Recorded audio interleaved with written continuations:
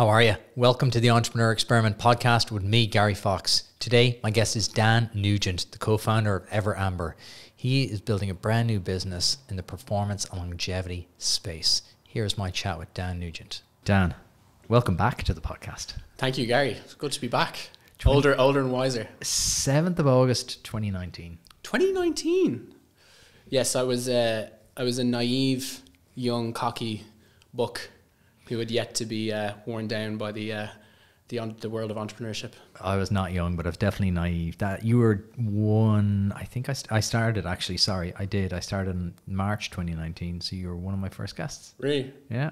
It was cool. I remember it very well. We were, I think that was post Amber being stocked in Brown Thomas, and I think that was the kind of topic, the main topic. I think that was the title of the episode. Yeah. From bedroom to Brown Thomas. I think it sounds like something I'd write. To be fair, yeah, something like that. Something clickbaity like that. Yeah, good times. So talk to me. What were you doing then? Back then, back then, I'm sure not all of your listeners know, but hopefully some of them do. I started an e-commerce brand called Amber Eyewear with my then girlfriend, now wife, Sacha. That was in May 2017. We had this idea. We had just had a baby, and our social life had become non-existent. We were spending a lot of time in the evening, watching TV and blah blah blah. And we were like, Jesus, like we feel like we should be doing something more productive with our time. Coincidentally, then at the same time, I had started hearing about blue light as a concept from podcasts, etc. And I just bought a cheap pair of Amazon to help me with that excessive screen time that I was now having, because I have to stay indoors when the baby's asleep and not be out with my friends. So it was just one of those eureka moments when me and Sacha were like, she's a designer, and I've always had an interest in e-com and just like selling in general. And we were like, oh, it'd be really cool if we just like started our own business with all this time that we have. And I love it that you just had a baby and you're like, we've all this time now. Genuinely, I know people say that it has the actual opposite effect, but you find that like, you're home an awful lot more. So your evenings are a lot, you've so much more time in the evenings. Pockets of time. Because you're not out having pints or anything like that, like, which is also great. But, we didn't want to waste that time watching TV. Like I love watching TV or whatever, but like every night it was a bit excessive. Like, let's do something productive here. She's a really talented designer. I had a bit of business acumen, I suppose. And we're like, well, what will we sell? We'll set up a website. I've seen Shopify. Sounds cool. And then she just like looked at me and was like, what about those glasses? Because the ones you're wearing are horrendous. But they work really well. Like they've made a big difference to like your headaches and your sleep and stuff. You were early on the blue light. Cause I remember you telling me this back 2019. And even then I was like, oh yeah, I've heard something about this, but you were very early. 2017, you were very early. There was really only one brand in the US that was doing it at the time. So yeah, like very early. And then, we cobbled together a few quid that we had. It wasn't much. We were mid-20s. And at that, if you're not putting a gigantic amount of money into your initial manufacturing run, you want to buy small quantities, it's you don't have much like leverage for like customization and your own designs and stuff. So we had like white labeled product initial stock with blue light lenses, but there was just nobody else doing it in Ireland. We designed a brand and a logo and everything in a few days, worked on the website, friends down for photography, blah, blah, blah, put it all together. And I think we put 2,000 quid into it. Launched the website, thinking if we made our money back, it would be great. Ended up being all over like Love in Dublin, Sunday Independent, loads of media attention straight away. Influencers, I remember I met Roz Purcell, gave her a pair, she posted about them. So within 2 weeks, we'd sold out of the initial run and had like a month of back orders. Why do you think that was? Or was it just timing, good marketing? What was it? I think it was just a novel product, and it just addressed a very simple and common problem that people were having, which is like, I'm increasingly spending more time on my phone or on my laptop and my eyes start to hurt. This is a solution here, and it looks cool and it's cheap and it's an Irish brand, and I'm definitely going to give it a try. So it caught on, and also it's a very word of mouth type product. Like, you're sitting in Facebook office some person beside you just randomly starts wearing glasses one day. You're like, why are you wearing those glasses? I told you your eyesight was fine. Yeah, like, yeah. oh no, they're blue. Like, Yeah.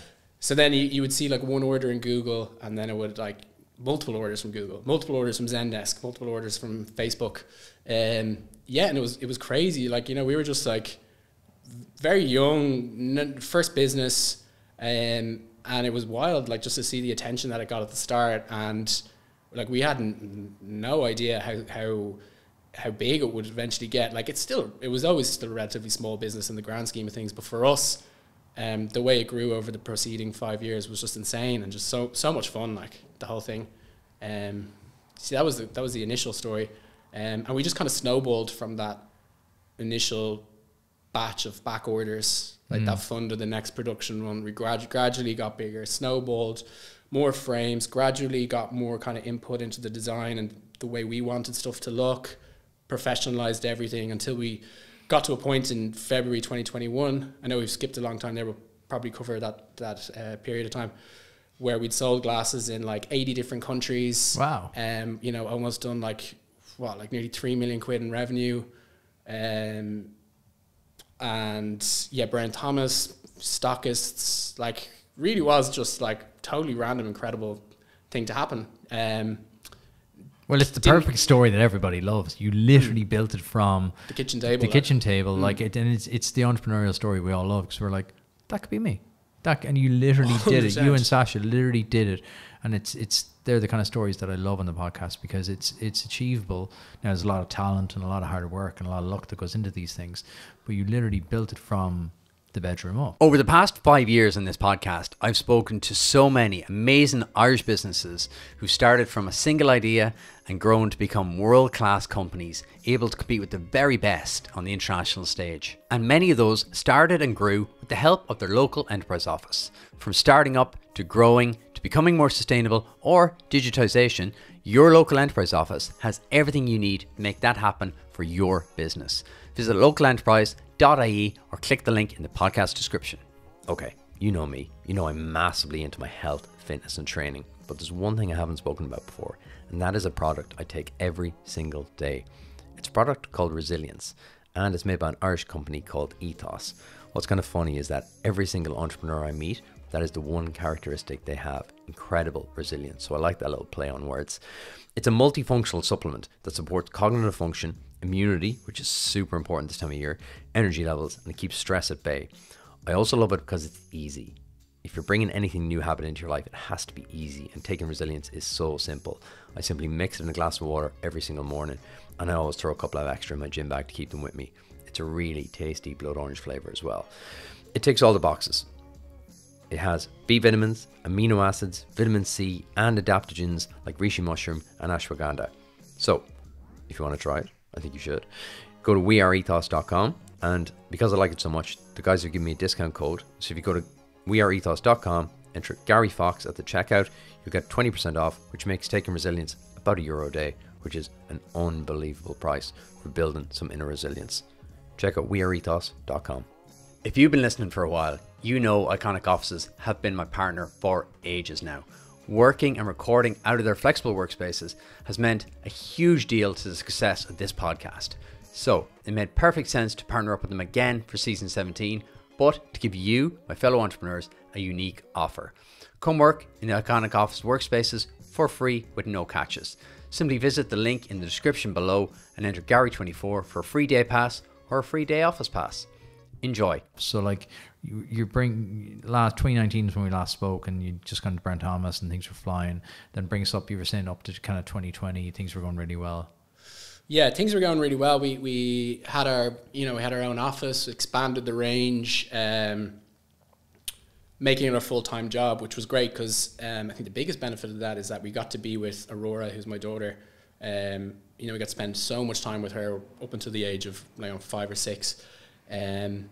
Ticking over nicely, we were able to pay our wage, blah blah blah, and then COVID hit, and we didn't really know what the impact of that would be, whether it was going to be negative or positive on Amber. It turned out it was an overwhelming positive, and because people were in quarantine lockdown and spending a lot of time indoors and screens, these type of glasses became like this huge trending product worldwide. And you know, if you just look at like Google search trend from back then, just the term like blue light glasses, it just like spikes. So like universal demand across the world for this type of product, not in particular amber eyewear, but luckily we had kind of formed a small little base as a reliable, well-liked product. So we obviously benefited massively from that in Ireland. And overnight, like the sales just went like 5x, which comes with its own challenges. You know, you've got to keep your stock. I was going to ask you, how did you manage that during COVID? I mean, intuition a lot of the time. I didn't always get it right, but basically always, I am not a very, I suppose, like analytical, and I'm not great at planning. Maybe I'm more like spontaneous and what's the word? I'm kind of like spontaneous and impulsive, whatever. So a more mathematical mind than me might have, like, you know, forecasted out stock better. But I would be like, can I curse? Curse away. I'd be like, fuck it, I'm just going to buy a shitload of inventory. I think that'll be enough. Yeah. We'll just wing your it. Gut. You're relying on gut. Well, your gut had got you that far. I always have like kind of like a inventory levels in my mind of like particular frames just from looking at them, because we self-fulfilled through the whole time. So it was just like buy a big load of stock. Hopefully it would arrive on time. Hopefully there was no disruption. And I mean, there was one time it did actually had a big problem. So you can ship glasses and you can ship them by air.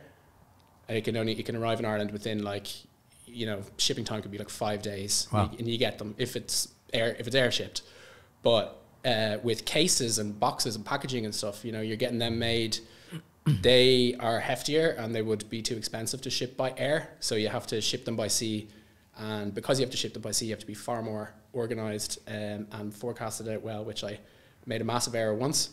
And we had hundreds and hundreds of orders coming through like every day and no cases to put them in.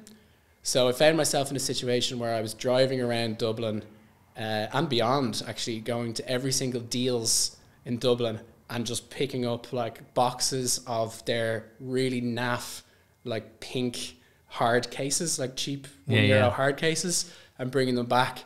And for like a period of like 2 months, maybe a month, we had to like send every single order out in these like non-branded, disgusting, like multicolored or leopard skin cases to people.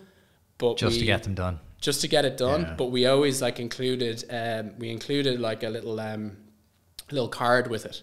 And it was like written by me and Sacha. It was like, probably it was too long. It was like, I'm so sorry about this, but we didn't have a choice, blah, blah, blah. Offering them like a 30% discount on their next purchase. And actually in hindsight, that turned out to be a benefit, like a net benefit. Like people would write back going like, oh, I loved that card. I will definitely support you again. Thank you for the discount code. I think sometimes when you buy from a brand, you forget there's real people behind it. Yeah. Sometimes there isn't. Sometimes they're big faceless brands. But I think it's so refreshing when you're like, oh my God. Yeah. There's people actually putting this in a box for me, caring enough to actually write a little note. Yeah, so it actually turned into a good like customer loyalty, unintentional strategy. People loved it. Genius guerrilla marketing. Yeah, sending messages going like, I loved that card. You know, I hope you get through. Random people, like, I hope you get through the difficulties. Amazing. So that time was hectic, like, and it coincided with the birth of Theo, who's our second child. He was born, I think he was born on Black Friday. No way. Yeah, in 2020. Perfect for e-commerce retailers to have a child born Black Friday. I was in the post-delivery ward on my laptop, writing back to multiple customer support emails, much to Sacha's dismay. But I mean, that was just the time it was. It was just like it was such a hectic, unpredictable burst of sales that all these things just had to be dealt with. You just had to think on your feet. Like, it was a fun time. It was mad to be just like sitting at home and just your phone, Shopify, cha-ching, cha-ching, cha-ching, cha-ching, like over and over again. So anyway, I thought we'd like made it then. Like, you know, I thought this is it. Like, you know, we've got this product. You said a 5x increase in sales. Yeah. Wow. To the point where we were, I mean, again, I will reiterate that I know it's still a small business, but for us to do, you know, well over 100 grand in revenue per month randomly, just like all of a sudden, was quite mind-blowing. And, you know, we did actually deal with it quite well and didn't run into any major stock issues. We were able to get the stock out. But we weren't prepared for what would happen very suddenly in March 2021 when things kind of started to go back to normal again. And Amber Eyewear unfortunately fell foul to the e-com apocalypse that happened like pretty much worldwide around that time. You know, the stores opened again, that rising exponential spike in shopping from home didn't only plateau, but properly fell off a cliff. Was it like night and day? Was it like someone flicking a switch? I could feel it. Like, you know, you can almost like feel the atmosphere, especially when you're like so ingrained in Shopify, and you see your sales come through on your phone or whatever. But there was something like obviously February was great, but then March just didn't have that same energy about it, you know. And you know, March, you know, sales are down like 60% from February. Wow. And you're like, oh, hopefully that's just an anomaly. April, another 50%, you know. And the problem that I had was that I had, you know, taken the optimist route, and the gambler in me, like the impulsive entrepreneur, always taking risks. It's a big problem I have, by the way, just literally no risk aversion. So all the cash that we'd been making with Amber, poured it back into inventory. And then when the sales dipped, you know, not only worldwide e-com, but also because it was quite a trending product, which I didn't anticipate as well as I should have, sales fall off a cliff. You're left with a shitload of inventory, but no working capital or cash to actually sell that inventory in terms of marketing or, you know, any sort of promotional activity or anything that you can get the hype back up again. So yeah, left me in a personally quite a rough space, I would say. Still does, but like that was February 2021, March 2021, and by the time it got to the end of the year, we were almost like 90% down on like what the year-on-year monthly sales would have been. Yeah. I mean, luckily, you know, it was only me and Sacha, so we didn't have anybody to fire or anything like that. Well, luckily or unluckily, you're both involved in it. Like, I mean, both involved. I think we forget now, looking back, we forget how unpredictable the world was then. We literally, it's open, now it's closed. You can go out, you can't go out. You can go 5K, you can't go 5K. Yeah. So to predict, for entrepreneurs like you or any of us, to predict what was going to happen was next to nigh to impossible. Like, it really was, because how could you not kind of go, okay, well, we need to keep going, because it might have gone on for way longer. You didn't want to left out stock either. So it's really one of those, you're damned if you do and damned if you don't, I think, in that situation. Oh, yeah, and hindsight is a good thing. There's lots of things. I mean, I have experience now. I know what I would have done differently. I know what I should have done differently. But so at the end of 2021, I made the decision really that, you know, myself and Sacha this is our sole income. We've got 2 kids now. We don't own a house. I should probably, you know, kind of retract from this. I need to just, you know, take time back from this because it's causing me far too much stress. And I'm gonna just find a proper job for a while anyway. And that's a hard decision. How did you come to that? I couldn't really take the stress of it, to be honest. Like, it was, probably nobody really knows apart from Sacha, but like, I'm very competitive and like very ambitious, and to see something that you were like fully sure was going to result in a really exceptional like life for you, your family, and to be kind of like decimated beyond your control overnight, is kind of tough to take. And then of course you've got issues like nothing too serious, but like creditors and stuff that like you're like, look, I actually can't pay that now. You need to have a bit of patience with me. It's a situation I've never really been in before. an example of that, and it's quite topical at the moment, would be the tax warehousing. The VAT warehousing scheme. VAT warehousing thing. Yeah. So if you imagine that period of time that I speak of, when 5x sales or whatever, you're paying 23% VAT on those sales, right? But you're also growing. Well, you presume you're growing. So if I want to capture that demand, that demand that I'm seeing in the future, I need to spend my profits now on stock to capture that demand. And when that demand doesn't happen, and you have the VAT bill left over, but now you've got all stock, no sales, you get yourself into a tricky situation. So that was kind of one example of like how such a sudden dip can kind of cause that. So I think my conclusion at the end of 2021 was like, I'm going to get a proper job. I'm going to remove myself from the wage bill, just to kind of free up a little bit of liquidity and begin to just start kind of clearing that backlog of stuff that needs to be paid. And it's funny, like that's actually continued on for pretty much nearly 2 years. And Sacha left later. She joined Sculpted by Amy as a graphic designer. So we freed up all the salary bill, and we're able to kind of like tick Amber along over the last 2 years with repeat business, organic, that kind of stuff, because we didn't really have any cash to like put into any marketing initiatives to launch like exciting new products.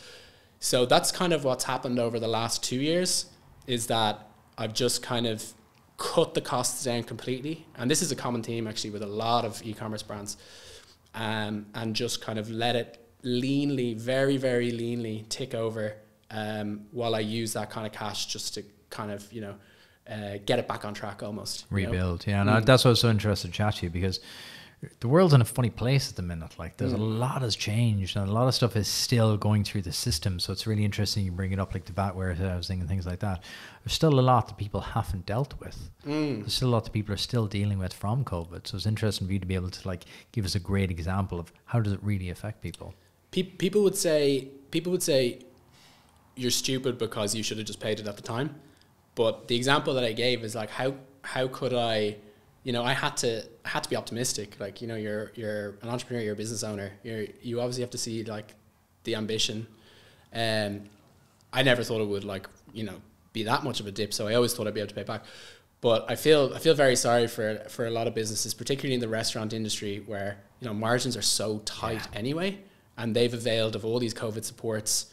Just to stay alive. I mean, it probably is quite naive to kick the can down the road and be like, I'll worry about that in 2 years. But like, what are you supposed to do at the time, And then you have a situation now where they're reeling it in. And I think maybe with like something like Amber, who will get into like a rebranding called Ever Amber now is the business. It's okay because, it's not as tricky in terms of like margins and stuff. There's potential there to deal with like a VAT warehousing. But I think with restaurants and stuff, it's going to be mightily tough, because they're being squeezed at all angles. I walked through town last week. I walked all across town for different meetings and different things I had on, and I was genuinely shocked by the amount of closures. I literally went to walk into one place that I used to always go for lunch, and literally banged into the door, and it was just a sign up on the thing going, "Thanks for the loyal custom, we've now closed." And you're like, damn it. Like, and then it was like, because you see it once, you start seeing it everywhere. You're like, oh my God, that's gone. And you start waking up going, the city's in a real funny spot at the minute. Really, really unusual spot between closures. And I think there is a lot of things now coming home to roost. Yeah. And I think like, obviously with that, it's the double whammy, isn't it? It's like, there's not much people in town, you have the work from home thing, which is great, like on a personal level, but town must be suffering pretty badly. There has to be a big rebalance, because like you said, that people are only working maybe Tuesday, Wednesday in town, or Tuesday and Thursday in town. What do these places do on a Monday and a Friday? 100%. They still have to pay the rates, they still have to have the lights on, still have to have their staff. But like I've chatted to businesses, they're down 50-60% on a Monday, Friday.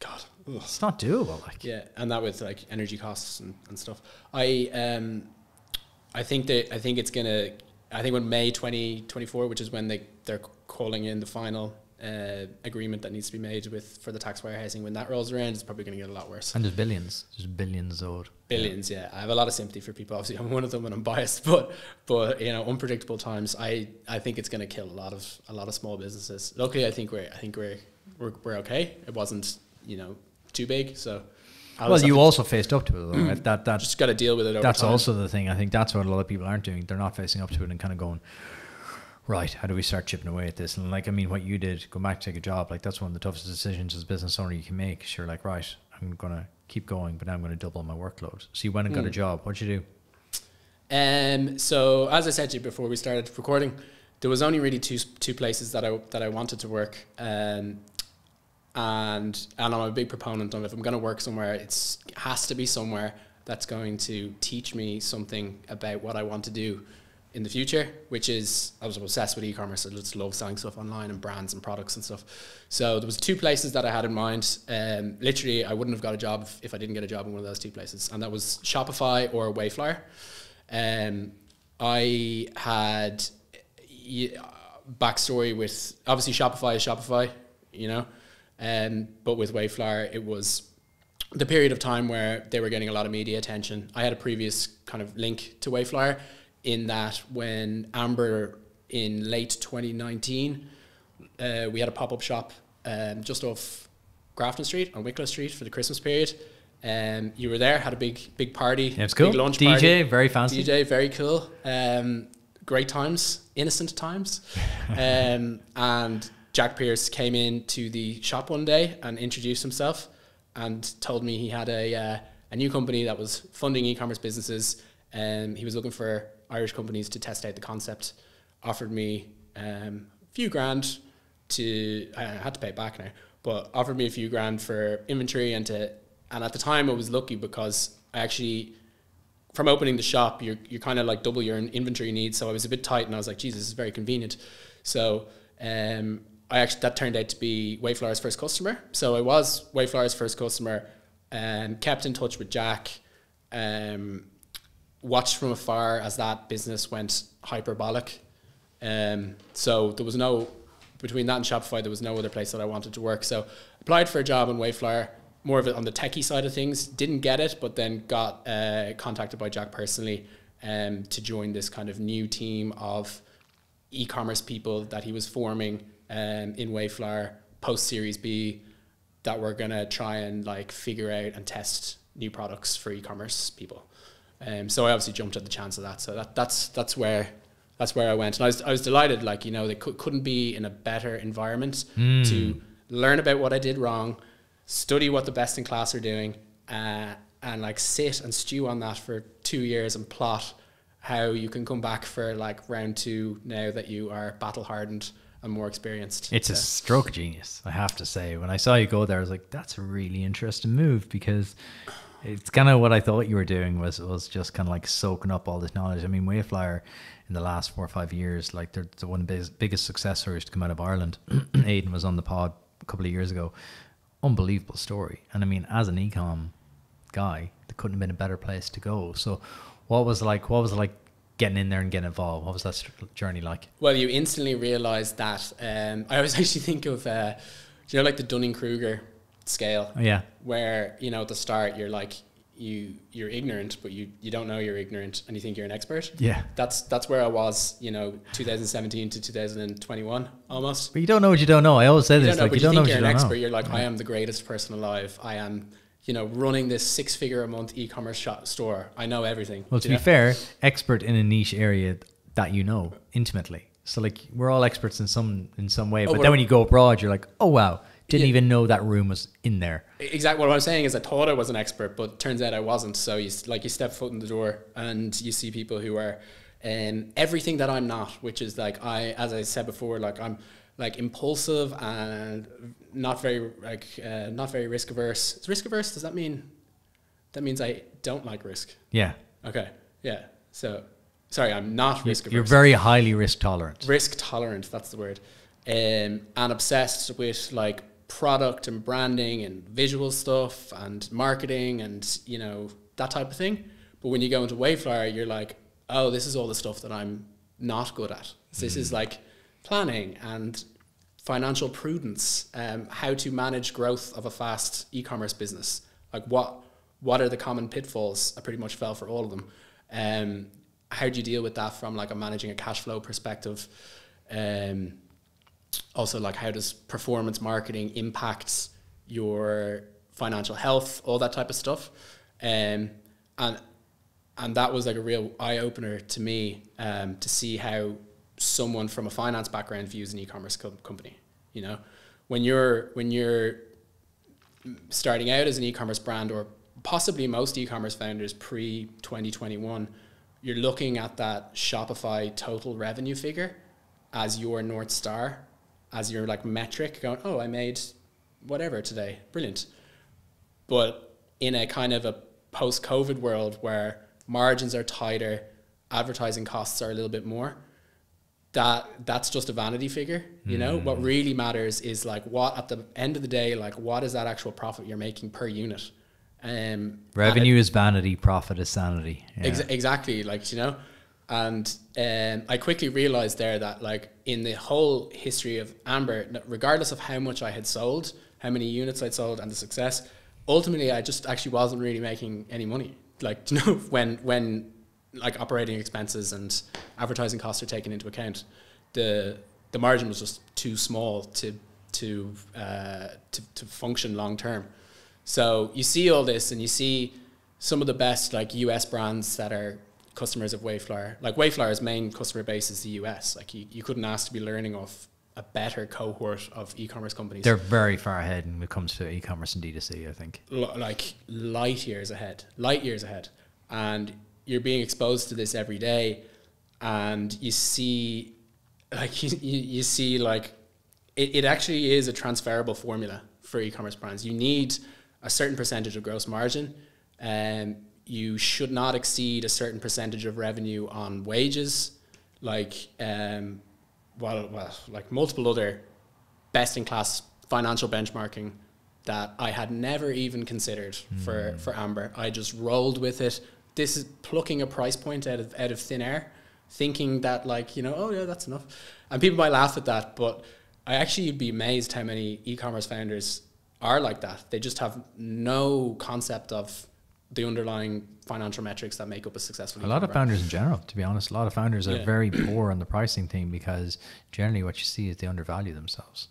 100% to undercut competitors. So like over the last couple of years, whatever, there's been, since I've been working at Wayflyer, I see people trying like maybe some people try to copy Amber, and then other just general companies that pop up on my Instagram feed with ads or whatever. And I just know in my head instantly that they will be out of business in 3 months, because you're like, you cannot possibly charge €30 for a pair of glasses once VAT is taken into account, once shipping costs is taken into account. You're done. Like, and true enough, every single time it rings true. So getting that masterclass in Wayflyer over the last 2 years, and being exposed to like incredibly smart people in there, also young as well. Like, it is an insanely young company, considering the success it's had. Has just been like, as you said previously, like it's been like a masterclass or a PhD. You said something to me in our very first episode back 2019. I was like, oh man, e-commerce, that's so cool. And you're like, yes, it is. But every single day I get up, I have to find a new customer. Yeah. And that has shaped how I look at businesses, how I look at business models ever since that day. I was like, he's dead right, because people aren't buying glasses every second week. No. I was like, so it shapes how I picture business models now from that one conversation we have. What has changed in your head since 2019, since 2020, since you went to work with Wayflyer? What has shifted? So to give an anecdote, right, in 2020, myself and Sacha became, we were finalists in an Image magazine company of the year, brand of the year, or something like that. And some of the other nominees at the time, and we were all in City Hall, and it was a lovely occasion or whatever. And we did a really good pitch. A few people came up and said like, oh, you should have won. It was such a good pitch. Gym Plus Coffee actually won. Amy Connolly was there. She was also a nominee, somebody else. And you look at the trajectory of those companies, and that's a strong year. It was good. Yeah, it was a good year. There's definitely a few other companies there. So apologies if I've left them in. They see this. But you see the trajectory of Gym Plus Coffee, and you see the trajectory of Sculpted by Amy. Now, obviously, it's down to like exceptionally talented founders, great products, blah, blah, blah. But also, they are products that have an extremely high lifetime value, you know, especially cosmetics. You know, you buy Amy Connolly's product, you're not going to keep that makeup for 4 years like you do with an Amber Eyewear pair of glasses and not spend any money until they eventually break. You're going to like use the makeup, it's consumable, and then you're going to purchase it again in 3 months' time. Gym Plus Coffee with apparel, there's a reason why it's the most popular e-com sector, most popular thing that people want to start, is because I can sell you loads of clothes. Do you know what I mean? You're only going to buy one pair of glasses mostly. Yeah, you're not just going to buy one hoodie and wear it every single day. So it sounds so obvious, but that was something that I didn't really totally understand or possibly accept with Amber. And I see customers now and they come back and they buy a pair, and you kind of just see the customer history or whatever, and it's like they bought their first pair in 2019. So for those 4 years, that customer has just been like there, but I have nothing to sell them. I've had nothing to sell them. It's a wasted acquisition almost. So you spend all the money building the relationship and getting them over the line, and then nothing. And then it's just like, and they might love the brand. They show their friends like, oh, I have this really cool pair of Irish glasses. But I've never had the cop on or the eureka moment to address that issue. So when I see like the most successful brands, and even when I talk about Gym Plus Coffee and Sculpted, they have the ability to initially acquire a customer with a quality product, but then they can continue to sell items to that actual customer. So while there's one stream of work for them that goes towards acquiring new customers, but they're really maximizing that pool of current customers that they have. And that is something that Amber never did. So what was happening to me is I was selling customers selling glasses at a growing rate, and I just hit a ceiling. Like during COVID, everybody wanted the glasses. I talked to random people, meet random people, and they're like, "Oh my God, I bought a pair of those glasses during the pandemic." And you just realize, Jesus, I actually just did hit like the ceiling. I was playing a volume game in Ireland, which doesn't work. Yeah, you maxed out. Yeah. Basically maxed out. Now you could say, why didn't you go to the UK or the US? We have a lot of sales in the US and UK, but it's much harder to sell. The cost of acquiring customers is way higher. That goes back to me not having enough margin to actually make that a viable business strategy. So where am I going with this? Is that, I think in e-commerce you've probably got two options, and that is, high margin once off purchase.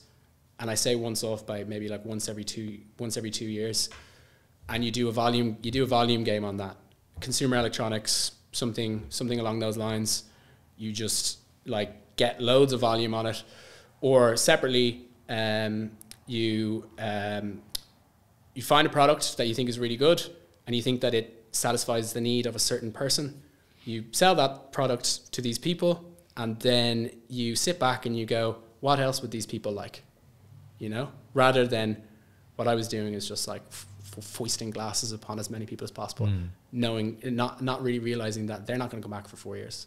So this is why I kind of am pivoting the brand more so now. I'm rebranding it as a performance and recovery eyewear brand, dropping the word eyewear, which gives me a lot more flexibility in the future for when I acquire customers, and I'm not kind of tied to the eyewear pigeonhole. So what are we moving into? I'm moving into more onto the sports side, and there's a reason behind that. There's a few reasons behind it, but if we want to talk about a eureka moment, I very recently, just like about 7 or 8 months ago, I started getting orders from professional footballers. I was like, this is so random. Why is Patrick Bamford, who plays for Leeds, ordering glasses here? Then I got another order from the striker for the women's football team in Ireland. Her name, Amber Barrett. I was, this is weird. Why are all the footballers buying pairs of glasses? And then I realized Erling Haaland had gone on the Logan Paul podcast and he had spoken a lot about the importance of blue light glasses for him as a recovery tool. And I said, Jesus, that's interesting. Like, you know, and I love sport. Like, you know, I love like running, and I've always been interested in sport. It's a big part of my life now, especially in my mid-30s. I can't be in the pub every weekend, you know, I have to be doing something healthy. And I just got the cogs moving in my head, and I was like, Jesus, that's what I want to do. Like, I want to have a sports brand. I want to have like some sort of sports or performance brand. And I already have a product there that is being used by lots of athletes. I just need to kind of position it a little bit differently. And then I think about what I just talked about with the knowing your customer audience and selling them more products. And I think about the typical Amber customer. They're people who, you know, they might work in a tech company. They work at a screen. That's why they bought the glasses in the first place. But outside of that, you know, they're usually people who are very interested in their health. Exercise is such a huge part of life now in Ireland. So it just became apparent that, and I look at people who tagged Amber on Instagram, they're out in the weekend cycling, you know? And that was the eureka moment. It's like, oh, I already have that cohort of people here. I'm just playing in this tiny, narrow part of their life. Yeah. Like, why don't I expand into other parts of their life, you know, and provide them with like really cool products that they love for other things that they do. So that's where the idea for Ever Amber came about. And so we're basically we're launching new eyewear ranges for performance, which is like running, cycling, anything outdoors, and recovery, which is the important part. Yeah. That's the blue light glasses, the Erling Haaland glasses for improving your sleep.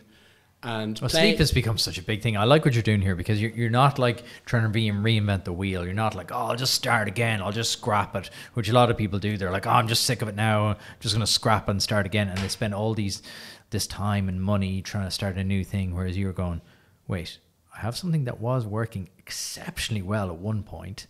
How can I just improve that slightly and already take, because you have a massive customer base. So now and if you're watching on YouTube, you'll be able to see the glasses in front of Dan here. Like, you're taking something very clever and just tweaking, making it more flexible. Yeah, like growing it out, giving it a little bit more flexibility. But I think that's massive for entrepreneurs listening, is not always to be chasing the shiny new thing, which I think we're often guilty of. You have to look at what you already have and go, how can I already serve them? Because there's that stat of it costs 10 times more to get a new customer. I'd probably imagine that's gone higher now in the world. It's probably higher to acquire a new customer. Whereas you've all these customers who are happy, they've already bought from you, they're already in the funnel, you already know them, you can already contact them. Like, just so many reasons to just look at what you already have. That's exactly it. I look at Amber and I look at the list, like the customer list that we have in Shopify, and always been great feedback, always been great reviews, and it would be a travesty. Like, I thought about closing down Amber Eyewear and just gone, like just take it off my mind. It causes me too much pain. But then I just look at at the reviews. Random messages from people saying how much they love the glasses, when is another one going to be in stock, and you're just like, it would be an actual travesty if I just cut the cord on it when it may not have even scraped the potential, do you know? And I feel like this kind of repositioning as performance and recovery eyewear makes a lot of sense in terms of, like, you know, that balanced lifestyle. You know, you work during the day, but you take your exercise very seriously on the weekend. You take your running very seriously. We see that with like running clubs, cycling clubs. Running is having an absolute boom at the minute. It's huge everywhere, because people are kind of gone. People during COVID are like, right, what can I do? I can go for a run. It's about the only thing I can do is I can go for a run. People are like, oh, okay, kind of into this now. And now there's a huge social thing. I think that you've tapped onto something very important here, because I think because there's a number of trends happening, that kind of work from home thing. And then people are now going, well, I don't actually have like a social life during the week. They're now seeking out things like running clubs. They're seeking out things like competitions. They're seeking out like high rocks. There's a real movement towards that being your outlet. your 100%. social thing is you get out of the weekend, you go for a 200k cycle or a 10k run or whatever it is. And people will spend money on their hobbies. Like people do have disposable income to spend on their hobbies if they're really into it. Yeah, 100%. Like some of the best times that I've spent with my friends recently, I've been doing competitions like that together. Like I've done Quest adventure race series a good few times, and just did the Belfast Marathon last year with my friends. And I feel like at the age I'm at now, like that's kind of where I get my pleasure now. Yeah. You know, and to be able to now pivot into that market that I'm personally so interested in is going to hopefully be very fulfilling. You have to enjoy what you do, right? As well. You got to a point with Amber, and you're like what even is this now? It's like I'm just selling like glasses to people, you know, positioning them as like, oh, you work in tech, wear our glasses, your eyes won't hurt anymore. And it comes a certain point where you actually just can't say that anymore. It just becomes so repetitive and boring to me. Like I was bored. You've evolved massively as an entrepreneur. That's why I was so excited to get you back on, because your evolution is really interesting. And I think this is a really interesting exploration, because the pod's going 5 years now. And now people are coming back on, and I'm loving to explore their evolution as a person and as an entrepreneur, because that's where the learnings are. The learnings are in those hard years of graft and strain, and it isn't really talked about. And that's why I like doing these long form pods, because that's where the learnings are, and that's where people really need to understand, is that it's not just like everyone looks at the drop shipping and all this crap on Instagram. You're kind of going, that's not real entrepreneurship. No, that's not real life. That might work, and you might get lucky once, but you're not going to get lucky forever, and it is going to come to an end. And it's the entrepreneurs like you who shift and evolve and learn and go, right, okay, serious learnings here. How can I get better? Yeah. Like that took real balls to go back and go into Wayflyer and go, right, I'm going to make myself an e-commerce expert here. When realistically, like the ego to do that, you know, it takes a dent. It does take a real self-awareness to go, I'm going to step back here for a minute. Yeah, no, 100%. And like, I'll go back to that Dunning-Kruger concept. So I don't think I finished the point, but I was in that period previously, and I realize it now, that, you know, I thought I was an expert because I didn't know enough. And now when I joined Wayfair, you instantly see, oh my God, I know nothing. So I think they call it like what the valley of ignorance, or ignorance realization, or something like that. And that's kind of where I obviously know more about e-commerce than the average person, but for that year of working with like some of the greatest people that understand e-com, I've been in that zone now where I'm like, oh my God, I'm actually a complete beginner here. And now feel like I'm just starting to get into the point where I'm like, okay, I'm pretty good here. I'm pretty confident. I can have conversations with founders of, you know, 6-figure DTC brands in the States and not be out of my depth, you know? And that to me has been, you know, a massive kind of opportunity that Wayflyer has given me. It's been class. Like, it's been really good. I always say this in the pod all the time. You have to see it to be it. That's why I love doing these, because Ireland is full of incredible entrepreneurs, but sometimes you just don't know. Like, it's what we said there. You don't know what you don't know. How can you know what best in class looks like? And then in Ireland, there's a tendency, you kind of like you outlined it there lovely. You kind of reach your ceiling. You're like, oh, I thought there was more here. And then you're like, well, what is there? And you can, unless you're exposed to these massive global brands and you peer under the hood and you're like, oh, there's a whole other level of this game. Whole other level. Like that's you think you're at a 10 and you're like, oh, I can turn this up to a 50. The thing that we're lucky about in Ireland is that it's phenomenally easy, I think, to actually find customers in Ireland as a brand. Do you think so? I think if you've got a good product and a good brand, it's exceptionally easy, because everybody is willing to give you a leg up. And that's like media, like yourself, like newspapers. I remember like back in the day, you know, Sunday Business Post, Love in Dublin, etc. They'd be falling all over themselves to give you a plug. May have got a little bit harder now, I'm not so sure. But it's very, very easy to, once you have something that's really good, you know, and you do it properly and you're not selling tat to people. Yeah. Once you have a story, once you've got a good story, a good product, people like it, resonates, people can kind of connect with you and they're like, oh, I see what they're doing there. It is actually exceptionally easy. But then the caveat to that then is that it's capped. Do you know, you are going to run out of runway unless you find other ways to start bringing in money from customers that you But I think that's why this episode is very important, because founders need to understand, you know, there's levels, right? There's levels. It's great to reach a level, but then, you know, what does the next level look like? So talk to me about Ever Amber then. What's our plan?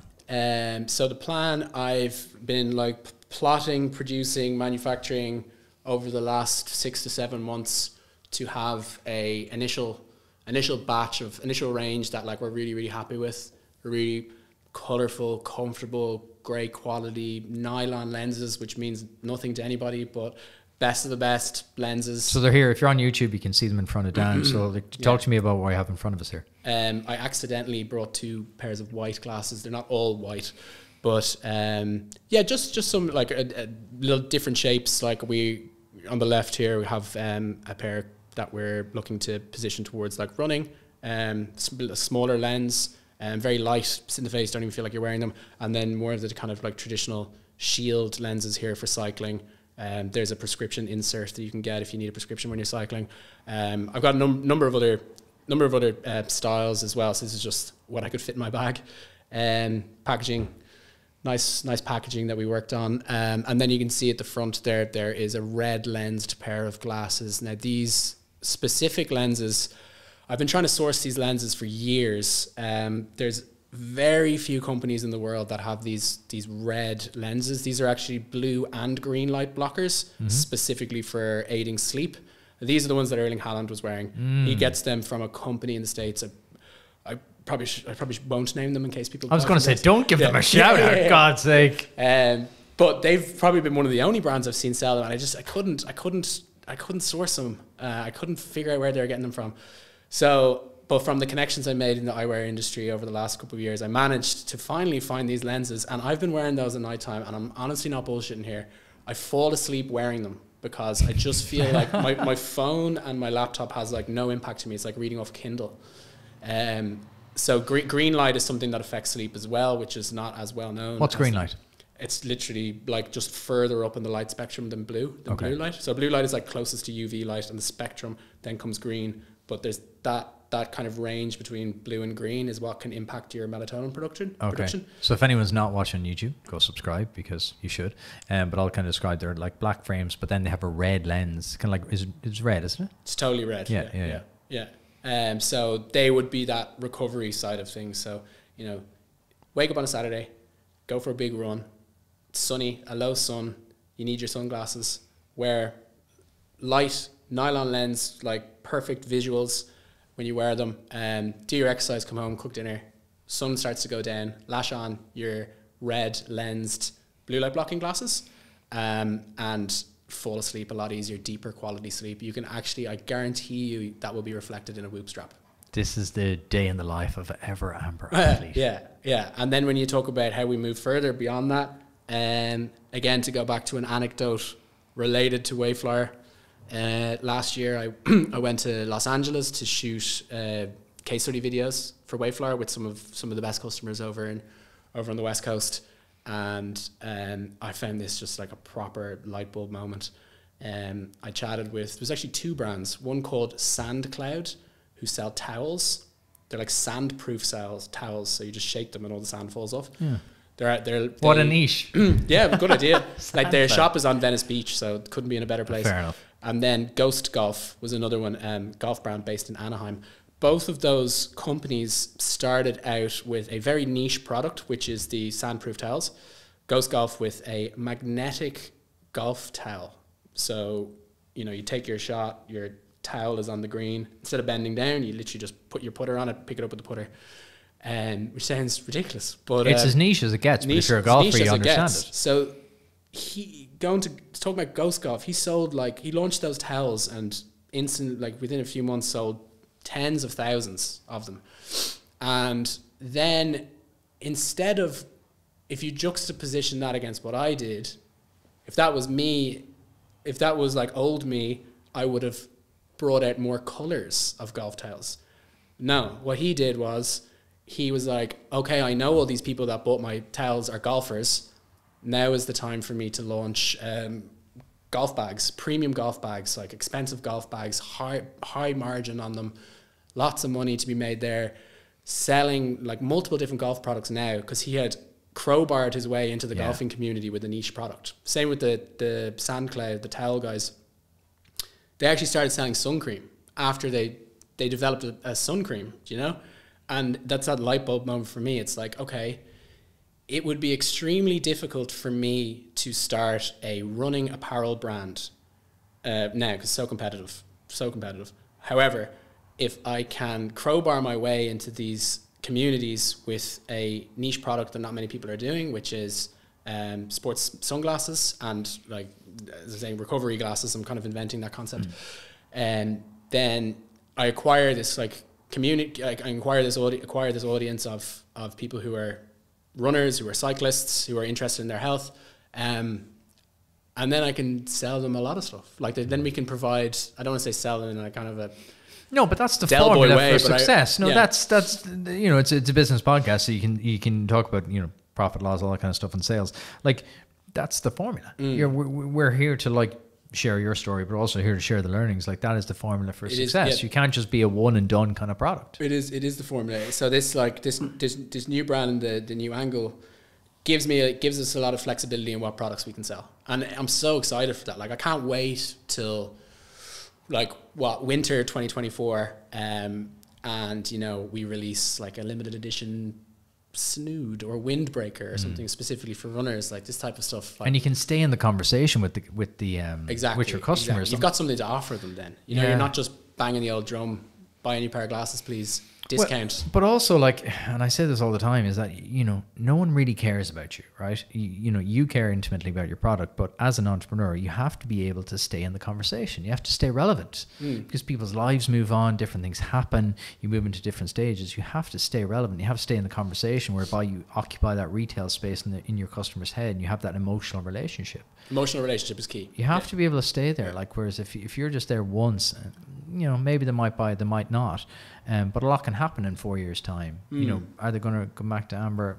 Don't know. But now the fact that you're becoming part of their everyday lifestyle, it's huge. And like you're doing something smart, which I think is you're tapping into the performance and recovery market. Like I wear my Whoop every day. I've worn this since 2019. I have an Aura. I would not do without it. And people are like, oh, it's expensive. I'm like, it's 20 quid a month to know what's going on in my body. How on earth is that expensive? Yeah, it's a great product. It's wild. Yeah. Like, I'm so bullish on the performance space, the longevity space, the health span space. We're only going to become smarter and more savvy about what's going on in our bodies. It's like the Jeff Bezos thing with Amazon. He's like, are customers going to want products quicker? Yes. Are they going to want them cheaper? Yes. I think we'll be okay. Yeah. You know, you got to look at what's in front of you and go, are people going to want to live healthier lives? Yes. Do you want to sleep better? Yes. Yeah. You have to look at these trends and go, instead of paddling out against the tide all the time, kind of go, right, where are the waves coming from? What are the next big waves? Definitely running is a massive trend that's only going to continue. Health and performance, massive trend, only getting bigger. So like, I love what you're doing in the space. I think there's another angle to it as well, is that, and it's so important, is like the content side of it. Like that opens up a whole new avenue when you're in the sports and performance and recovery side of things. Like the content that you can produce has just infinitely more potential. Yeah. It's so much more entertaining. And it's interesting. People care. It's cool. Like we did our first photo shoot there like a few weeks ago, and I recruited lots of very fit people from my gym. And it was just great. Like, you know, you just got so much more flexibility there with the content you create and how exciting it can be. Whereas I saw the little teaser clip on LinkedIn yesterday. I think it was maybe LinkedIn. Yeah, a girl running on the beach. Yeah. So excited to get all that, and I think that's where I'm not very good at that kind of content side of things. You're obviously very good, but like founder led brands where their founder has a very strong personal brand.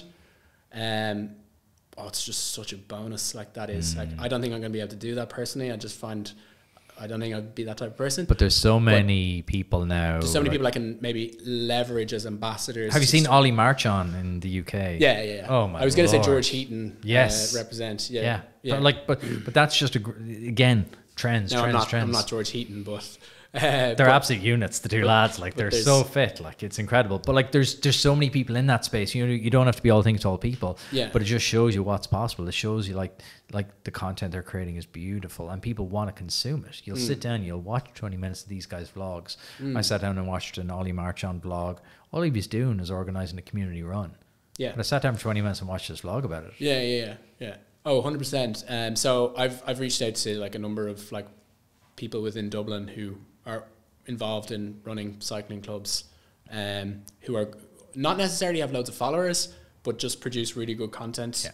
And you know, my plan for this month now is to start kind of like seeding out products to those, and you know, just to kind of just get feedback, obviously, but also with the intention of like having them featuring in their content and, you know, using it ourselves. And it's the nice thing, people actually want to support a local kind of... They do, but also people want to consume that kind of content. Yeah. They want to kind of watch and go, how does that guy... I said it to you should check him out as well, Nick Baer. You're kind of going, how does he run? What does he eat? What does he wear? You know, people are curious about that kind of stuff. People are into that content to go, okay, I'm going to, you know, okay, I'm only running a 5K, but I still want to, you know, figure out how to do it in the best way possible. Yeah. Where can people learn more about Ever Amber, just before we finish up and go to our quick fire round? So it hasn't launched yet. So I don't know when this podcast airs. I'm not sure when you intend it to air. A couple of weeks' time. So I am hoping to launch on probably the first week of April. And the website will be everamber.com, EVER, AMBOR. In the meantime... I'm actually not sure. Just hang tight, hopefully. Oh, follow us on Instagram. I was going to say, surely there's an Insta. Come on, surely there's an Insta. Perfect. Right, let's move on to our quickfire round. God. What book should every entrepreneur read? What did I say last time? I think I said like David Goggins' book back then. I have no idea. Oh man, that's 250 episodes, I'd say, ago. You've really caught me there. I am actually going to be so bold here, and like, I actually haven't read that many books recently. Interesting. I used to be a big reader, but like I don't know. I need to get back into it, but I've become more of a Twitter scroller. What's the biggest thing you've learned about yourself over the last couple of years since pivoting the business? I am hugely tolerant of risk and discomfort, which is it's a good thing in a way, but maybe a bad thing because I can sometimes take some bad risks. But I really think that's a core component of an entrepreneur, is not freaking out when things go to shit. What would you do today if I give you €10 million? I would probably no, I tell you what I do. I have a friend in Canada called Henry, who actually started a roller skating brand, and he was on Dragon's Den over in Canada. It's very entrepreneurial. We get on very well. We've been friends since we were kids. I've always wanted to start a business with him. Flying back, we'd sit in a room for 5 days and come up with an unbelievable brand, and no expenses spared, launch something class. Love that. Random roller skating brand. Good for him. What's something in your daily routine you wish you started sooner? Cycling to work. Life hack. Like it. I'm going to give you €1 million, but you can only invest in one company or person. Who is it? He's going to love this, but I met a contractor, came to Wayflower, called Will O'Brien. I don't know if you've heard of Will. His name pops up a lot. Yeah, I met him for lunch the other day, and he's just like such an interesting character, and just very intelligent, full of energy, has a really cool startup that he's working on. Had a viral tweet there recently. I don't know if you saw that. The Kerrygold. The Kerrygold one. I would definitely invest in Will. I would say Luke Mackey as well, but I'd say everyone says Luke Mackey. He was on this week, actually. Yeah. Luke's cool. Yeah. But yeah, Will's coming on my radar a lot now. I'm going to have to investigate. He was on David McWilliams a couple of weeks ago. Yeah, I'm going to have to investigate him a little bit more. If you start a new company in the morning, you kind of are, but if you start a separate new company in the morning, what would it be? I have looked at the creche situation in Ireland, and if I was inclined to, I love products and brands and blah, blah, blah. If I was on the techie, if I was more on the SaaS techie side, coming up with some sort of company like that, I would be looking to try and solve some issues with the creche industry. Cost, how we can make it more efficient and reduce the cost. We have our daughter in crash now. It's a wild ride. Getting them in and then keeping them in is something else. I agree. What do you believe other people find strange or strongly disagree with? What do I find strange that someone would disagree with? Come on, we want something controversial. Give it to us. I would. I don't want to be too controversial. Say the question again. Sorry. What do you believe other people would find strange or strongly disagree with? I sometimes believe that the Irish government is actively out to work against the best interests of its citizens. Like genuinely, not even in an accidental way or an incompetence way, like genuinely fully trying to make life worse for people. I think a lot of people probably agree with that. So it's not that contrarian. What's one thing in your life that you spend money on that brings you immense happiness?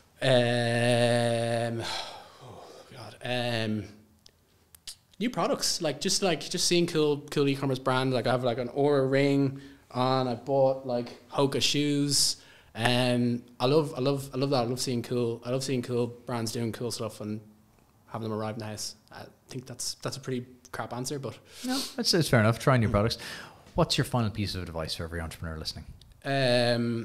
It's very cliche, but like never view difficult periods and failure as a negative and at the end of things.